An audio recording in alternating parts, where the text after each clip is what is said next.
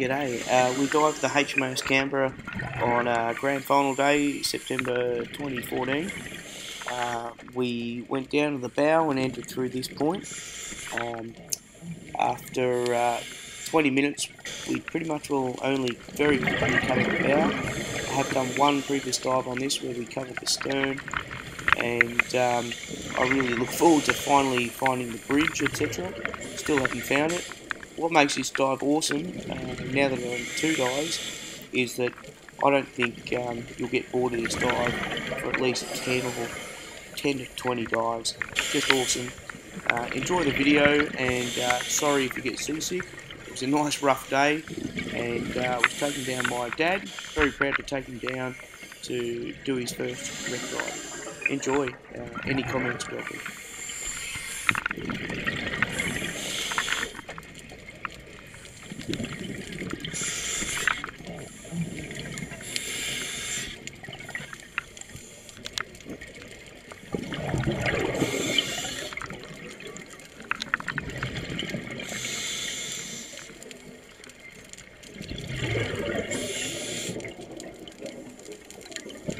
For those that haven't dived before, the crunching or crackling noise, that's fish eating, and obviously you can hear us breathing in and out in the bubbles.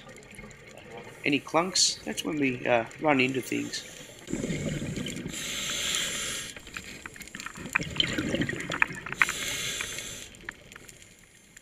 When you're diving, it's very important to keep an eye on your air and the time that you've been under, especially when you're 30 metres or so, because then you need to think about how long you need to pause before you come up to decompress.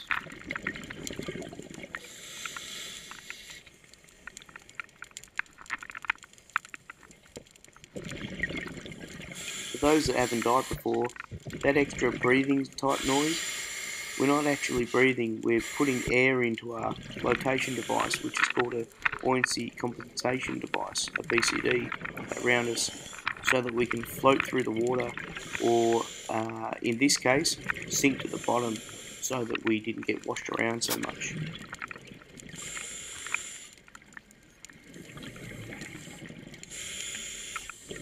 On this dive, the water was pushing us around so much that it wasn't just pushing us side to side, but up and down. And this pause on the ladder was because the water had sort of pinned me down, which wasn't too stressful because I've been here, done that before. But for the new people, they're the sort of things you need to think about when the tides are running. You just need to relax and go with the water.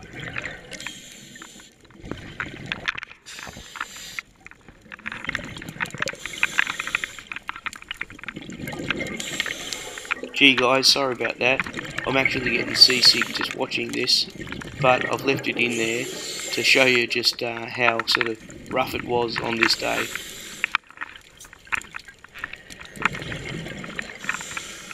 This is an instance where they cut the massive holes through the whole ship to make sure that it sunk well and flat.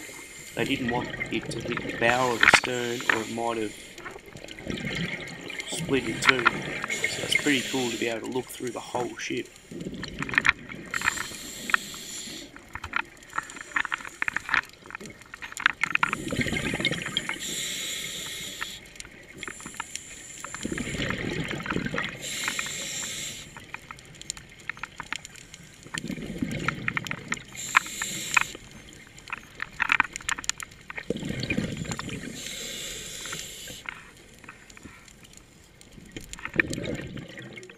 I'm no expert, but my dad and his dad was in the Navy, and I think this might be the loading chute for missiles, etc., to go down to the bottom where they could launch the missile from. Correct me if I'm wrong, I appreciate it. I've done a lot of Googling and couldn't figure it out.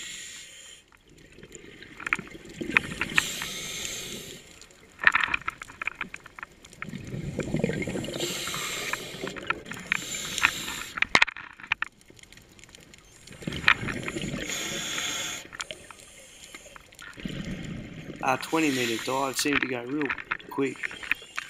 and on the way back, it appeared that the tide had strengthened. So the pauses are when I'm waiting for the tide to scoop me forward, and then I'll hold on when it blows against me, and then let go and move forward again. Heaps of fun once you know how to work with the tides.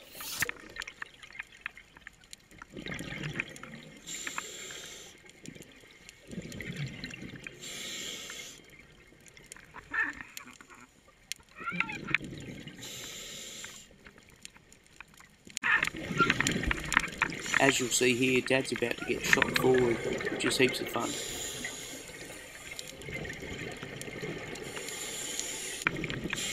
So it's time to head out, but with the rough water, you'll see that I got knocked about quite a bit. And then when Dad comes out, he even gets blown by the tide against the fence with a nice audible clunk, which I found quite amusing.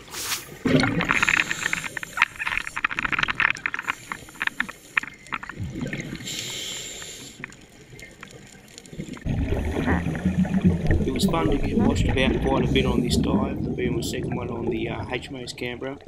Can't wait to go back. I thought I'd get to the bridge this time, but I didn't. And so proud to take my dad on his first shipwreck dive. Hope you had fun, Dad, and hope you'd want to come back. It was grand final day, and I was super stoked to get back. We didn't miss the final, and I even won a bit of money. Cheers, guys. I hope you loved the video. Comment, like, share, you know what to do. Cheers.